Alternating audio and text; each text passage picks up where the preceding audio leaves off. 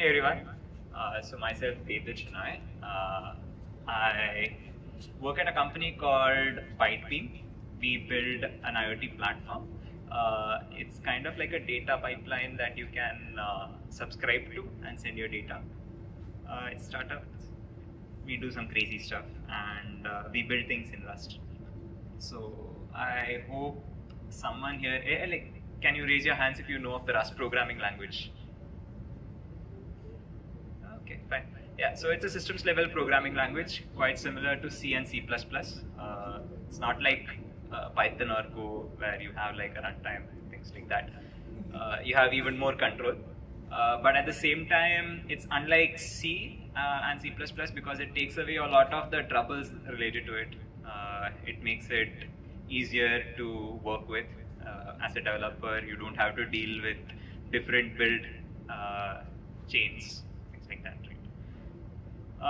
Yeah, so today we'll be talking about a very specific part of the Rust programming language, which is related to asynchronous programming. Yeah, you can transfer the learnings that you get from here to other programming languages because it's not just in Rust, you have async programming concepts, you have it in other languages, including C++, and Java, JavaScript, Python. So yeah, so to get a gist of what I'm going to be talking about, let's start with a basic understanding of computing. So in computing, if you have multiple cores, right? What do I mean by multiple cores? CPU cores, right? If let's say you have 2 CPU cores, the operating system allows you to multiply that, right, by using the concept of threads. So I hope you have heard of multi-threading, right?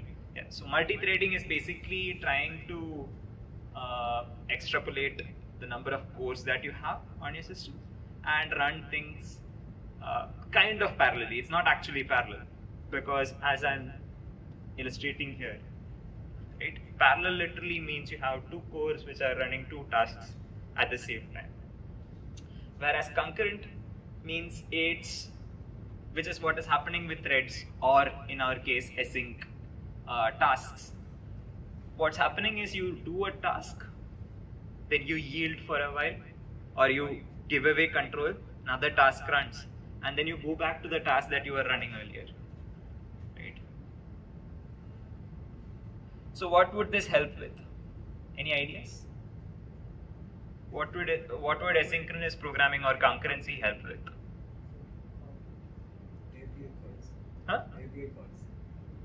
API calls. Okay. So like web servers, right? How many users are trying to log into Facebook at a time, right? If you are doing multi-threading, for every user, let's not talk about multi-threading. Let's talk about if every user had to have a core dedicated to them, right, to service their requests. How many cores would you require, right? Billions. And which CPU has a billion core, or like which server set has billions, right? Billion cores. It's literally impossible, and you don't require that much overhead. That is where the concept of concurrency comes in. If you have multi-threading, right, the operating system deals with it for you. It decides which request gets that resource, right? Which thread has to run on the CPU at that moment, right? That is dealt with by using concurrency, the concept of threads. The thread is managed by the operating system, and that is what is being illustrated right underneath. Adding on top of it is the concept of green threads, right? Green threads allow you to basically do the same thing, but you don't have to hand over control to the operating system. You don't have to say to the operating system, deal with this for me, right? You can do it on your own, right? Inside the process that you are running, you have complete control over which request gets run, and that means that you don't have to do memory shifting. So there's a concept of context, right? whenever you're running a process, you have to have some memory associated with it. What happens with multi-threading, or when the operating system is in control, is basically you have to move stuff from what is known as user space into kernel space, right? That's some copying, some cloning, all of that is happening in there. You don't want to be doing that all the time. So it's better to have green threads if you want to do quick and very minute changes, right? So if you're doing small tasks, it's better to have green threads than to have operating system threads. So OS threads are almost the norm when you're writing things that are long running, right? Tasks that are long running. Whereas if your tasks are very short, it's better to have green threads. Let's talk about some keywords, right? In most programming languages, including Python, you'll have read code which has these concepts, right? Async, right? Which basically tells the compiler that we are going to define an asynchronous block right afterwards. And there is await, which is basically telling the compiler that wait here for a while till this thing resolves, right? You can go to another task if something else is happening on a certain different thread, right? So different, not operating system thread, green thread. Yeah, and run that. Give that more. Yeah. So okay. Threads. The operating system does this preemptively. Any idea what is preemptive? Can anyone define what is preemptive? Huh? It stops before completion. It stops before completion, right? Yeah. And what is non-preemptive? It goes until the process is over. Yeah, until the task is completed. Right? The opposite of it waits until. So there are two concepts that are important here. One is cooperative, and the other is non-cooperative. So cooperative multitasking, which is what asynchronous and the use of async await mainly is for, allows you to write programs wherein you are giving control from the programmer's end to whoever is managing, to say move from here to the other. I'm done with work now, you can move from here to the next task. That is what await is for, basically. An async block, until it completes, you are going to wait, and then once that resolves, you're moving to the next task. Yeah, I kind of understand that this is getting a bit boring, but yeah, let's go into some illustrations. Maybe that will help. Right. So yeah, runtimes, right? The operating system is kind of similar here. Like the operating system also takes tasks or processes or threads, right? And then runs them in literally it looks like parallel threads, right? But it's actually concurrent here. You'll run one thread, then you will hand over control to another thread, and the operating system is preemptive or non-cooperative, which means it will stop a thing, give it to another, stop a process and give resources to another process, right? By using scheduling algorithms. So in operating systems, you might have heard of scheduling algorithms like round robin, right? So there are many other scheduling algorithms. Similarly, the operating system does that for us. Whereas inside your process, when you're using a reactor, right, to handle green threads, you're doing something similar. You're handing a task to that reactor, and the task will allot a thread that it has to run on. So resources are being managed by this reactor. Right. Let's look at some more illustrations. I've tried to make as many illustrations as possible. So when I started off writing asynchronous programming, right, I made a lot of mistakes. Everyone makes mistakes and everyone learns from them. So what I thought was basically if I wrote task1.await and then I wrote task2.await, both tasks would run at the same time. But that's not what happens. So task1 takes up till t1 seconds to complete. Right? It goes from 0 to 100% completion, and then t2 starts. Right? Task 2 starts and ends at t2 seconds. Right? this is not what you probably wanted. What you instead might have wanted is let both tasks run, and then we'll wait. Then we'll get both results, which is what join lets you do. Join allows you to take two asynchronous tasks and merge them together, and once both of them have completed is when you'll get the result. So even though task 1 completed at T1, the result of this will be resolved only at the end of T2 because you have to finish the second task as well. The same, if T1 was larger than T2, you would get the result at T1, right? So I hope that illustration is more knowledge, like more understandable. Okay. Similarly, let's say you don't actually want the slowest resolver. You want the quickest resolver. Who resolves, or like who gives you the result the earliest, right? Because you're basically waiting for something, and that is what asynchronous programming is all about. You can have a select block, right? Select block is like a race. You're running a race, and the quickest to reach the finish line is when that race ends. The other task gets cancelled. Cancelled as in you don't want the result. You're like, okay, throw this away. And you can use the result of this to do more further computation, right? That's what this is illustrating here, this code block here. Then there's also the concept of spawning. So thread spawning, right? What is thread spawning? You're creating a new thread, you're passing some computation to that thread, and everything runs on that thread.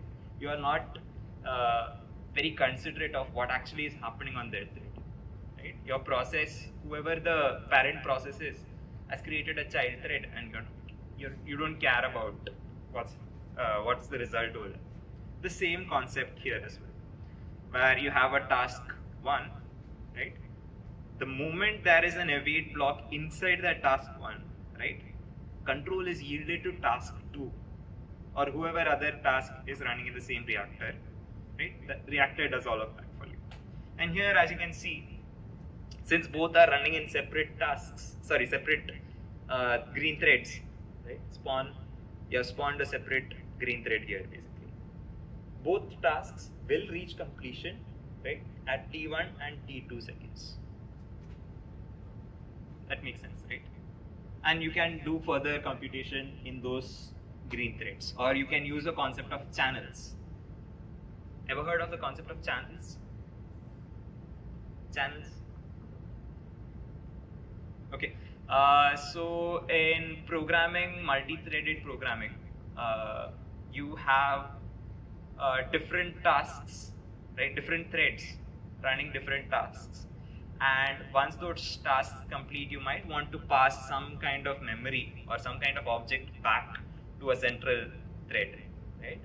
So use a concept called channels.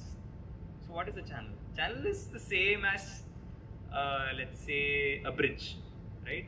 Wherein you pass a car on top of that bridge to the other side, right? Similarly, you have two roads. A car passes through the bridge to the other road. Right? So two threads, you're passing one object to the other thread. That's basically what you're doing with channels.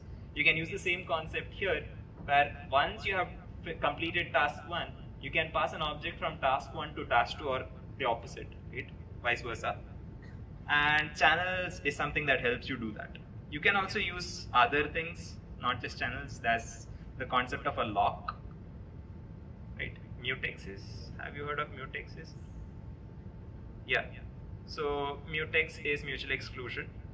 That is what it's shortened to.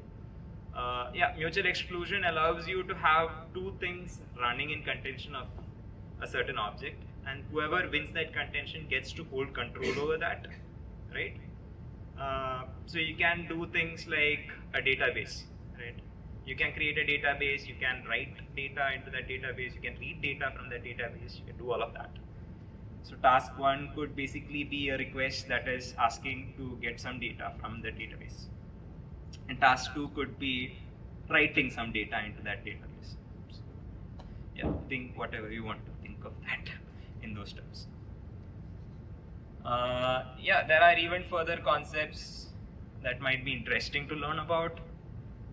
We just mentioned tasks, but I actually did not go much into depth because that would take us too much time here.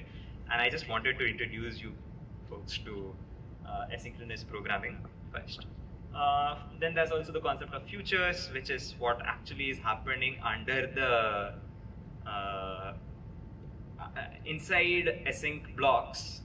You're basically creating a future.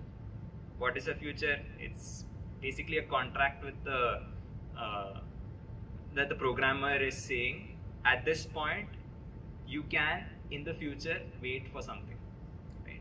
So futures is what you are awaiting on.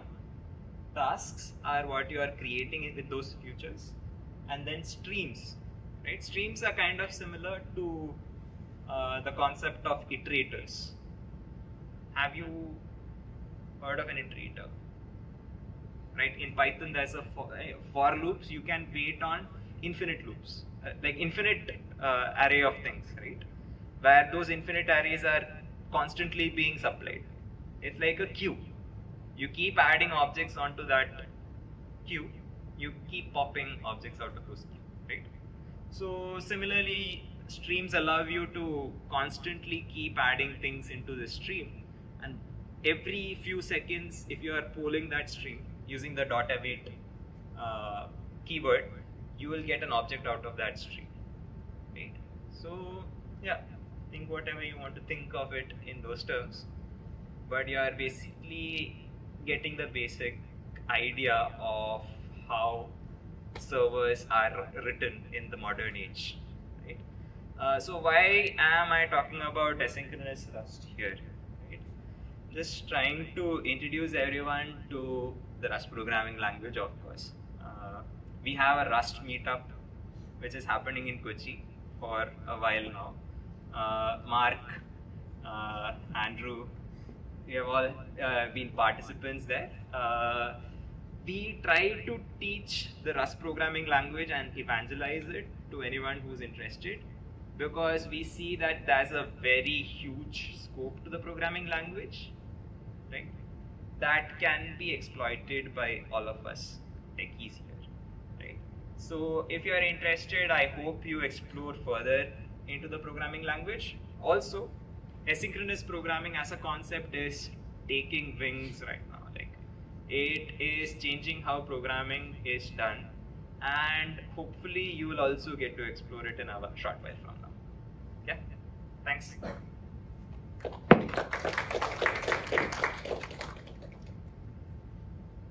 Any questions?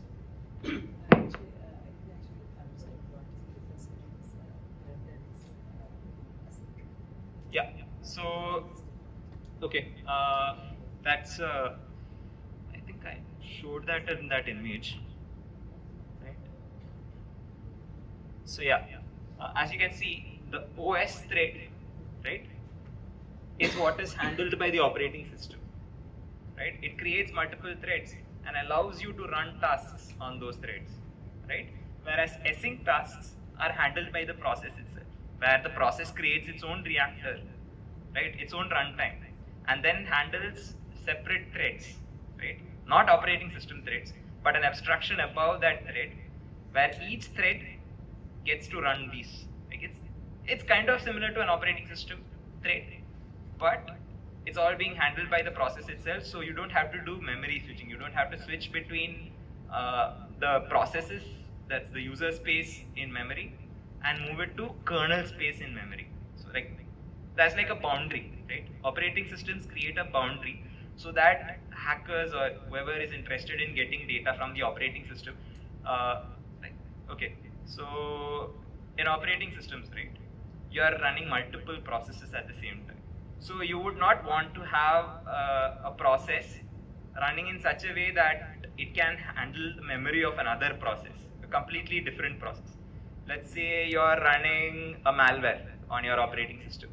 The operating system creates boundaries so that that malware will not have access to, let's say, your password box or password safety or whatever application you're using, right?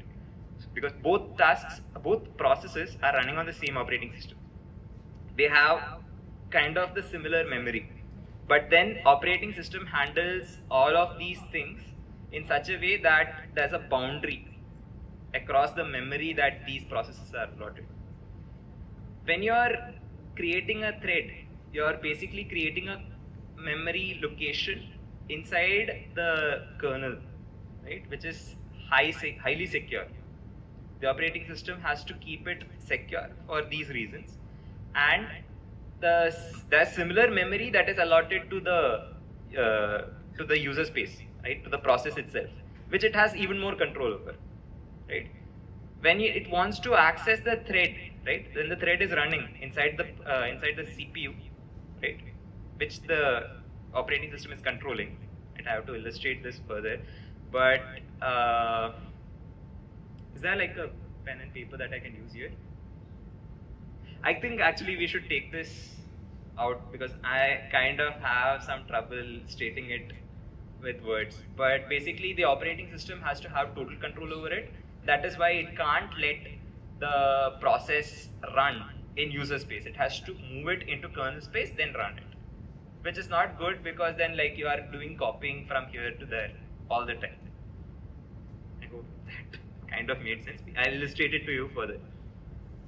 So can you give some examples on how this programming is affecting in the recent times? You mentioned, right? Yeah. So let's say you have an operating system, right, that is being used to run a server with a like Nginx, right? A server like Nginx, right? Have you heard of Nginx? Yeah, recently. Yeah. So Nginx is a web server. It's running all of these things. If it was only using threads, right? For each and every thread, you will basically have to create an OS thread. Like each and every request, you'll have to create a separate OS thread to handle that particular request, right? Every time you will tell the operating system create a thread there. Just to clarify, like, I was like in the recent years you said like some major innovations are coming. Yeah, it's just when they moved it, right, to asynchronous programming. I think I can take some help of some blogs here.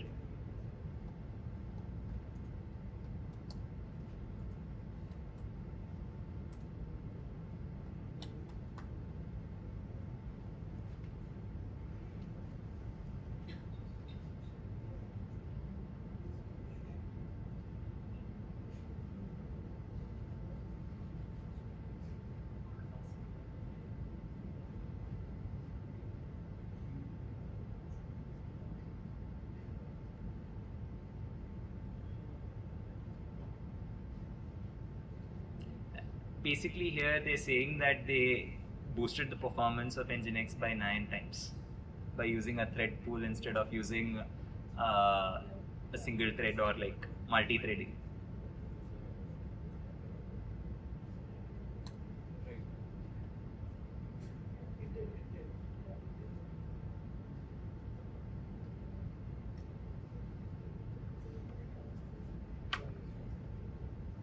Yeah, so yeah, when you're writing multi-user applications, right, with the scales that you are having these days, right, you will have to serve like millions of users at a time, which means you have to create millions of threads.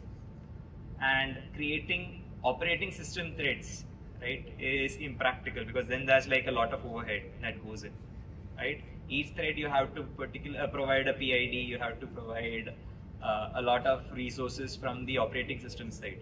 Whereas with green threads, you don't have to do that. You are just having like a few operating system threads, and then you are handling a thread pool by using the reactor, right? The reactor handles this thread pool and provides the resources that these asynchronous threads or these green threads want. And the green thread, all the memory is being handled inside that reactor itself. Is there any advantage to us managing this rather than letting the language do it? For example, in high level, even high, like JavaScript. Let the language, as in, I did not get you. Yeah, so in the case of let the operating system handle it. it. So, let's say we're decide about spawning constant, etc.